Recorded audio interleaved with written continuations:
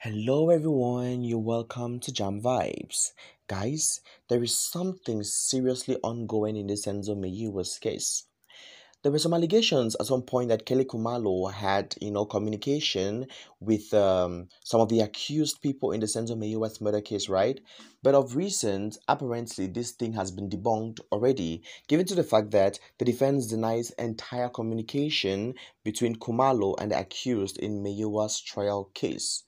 Guys, things are getting even more and more complicated with time. But guess what? I'm here to give you every single detail about what is happening on ground right now. So make sure to stay glued and watch this video right up to the very end. Before I give you the information proper, kindly do well to follow Jam Vibes, please. Like this video, drop a comment, and above all, share this video with all of your friends and loved ones. In the ongoing trial regarding the tragic murder of Senzo Meyiwa, the defense vehemently refutes any suggestion of communication between the renowned footballer's former partner, Kelly Khumalo, and the third accused, Ntobisi Mncube. This denial is rooted in the disputation of one of the purported confessions attributed to the second accused, Bongani Ntanzi.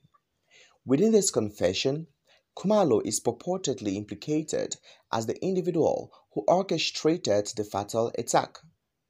Tulani, counsel for the defense, endeavors to substantiate this rebuttal by highlighting alleged phone numbers linked to Khumalo.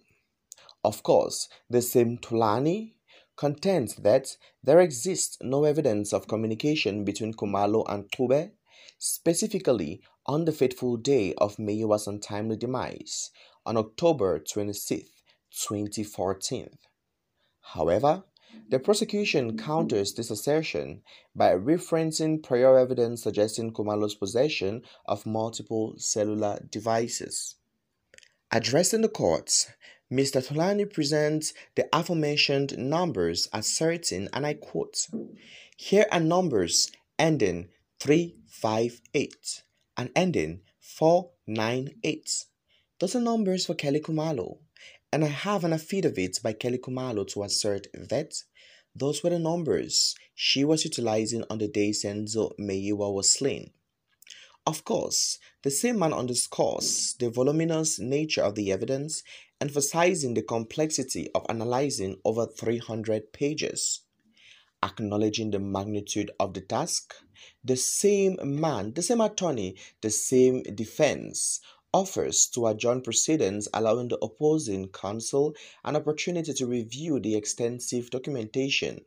Furthermore, the actual defense, headed by Tulani, critiques the relevance of the testimony provided by Goose, expressing skepticism regarding its utility in the courtroom.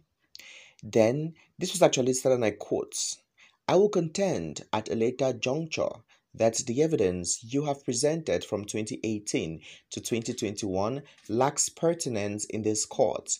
There exists no communication, be it through SMS or WhatsApp, that can establish a nexus between the accused parties for nefarious purposes, particularly concerning the demise of Senzo Meyiwa," asserts Tulani. He underscores the absence of incriminating communication indicative of malicious intent among accused individuals. Kelly Khumalo happens to be that one person who has definitely been at the center of critique ever since Senzo Meyiwa passed away. Should I say it is definitely wrong for people to criticize Kelly Khumalo? Guys, I'm going to be taking it on two ways. Firstly, it is wrong for people to criticize Kelly Khumalo in such a way. Okay, on the other way, it is right for them to criticize to criticize Kelly Khumalo in such a way. Let me start with it is right. Firstly, it is right because Kelly Khumalo speaks little or less about Senzo Meyiwa's situation.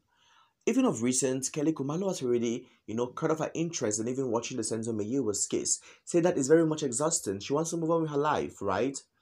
And this was done in a recent interview that she definitely had, and everybody was left in shock. She said she doesn't even watch Senzo Meyiwa's case no more. So, given to the fact that firstly she was Senzo Meyiwa's girlfriend, everybody expects that Kelly Khumalo should be very active in the case and should speak everything that she knows. Secondly, the fact that Senzo Meyiwa actually was shot at her home, I mean her mother's home in Fosloros, which is by extension a home, of course, because Senzo Meyiwa went there so he could actually see her, right?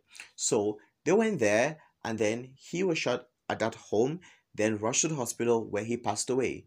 Those are already two instances.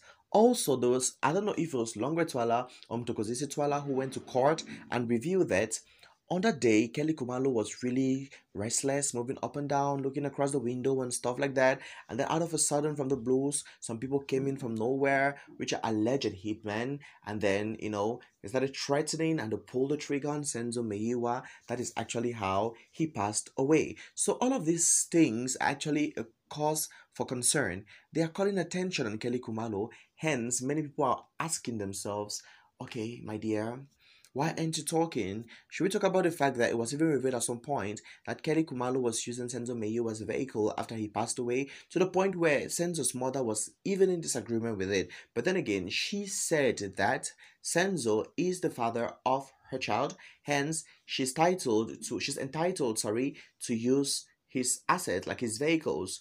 And then even the point where she refused to give the clothes and the ID card is very alarming. And at the end of the day, she gave the ID card, if I'm not mistaken, but didn't give the clothes. So till today, nobody really knows really what happened about the clothes, right? Now, why is it wrong?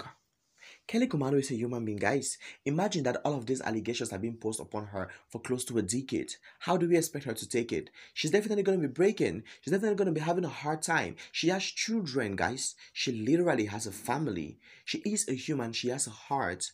I mean, when we throw tantrums at somebody, how do we feel? How do we expect the person to feel?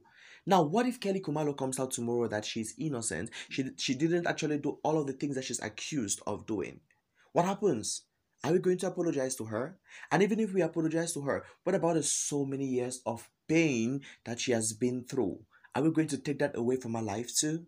So sometimes we have to be very skeptical and technical in the way we do our things. Because right now, even the law says you are innocent until proven guilty. There have really been no proof to show that Kelly Khumalo is responsible or has a hand in Senzo Meyiwa's passing. So far, nothing. And it's been how many years already of intense investigation, research, and court cases. But then again, Kelly Khumalo's name keeps coming up with no evidence all the time.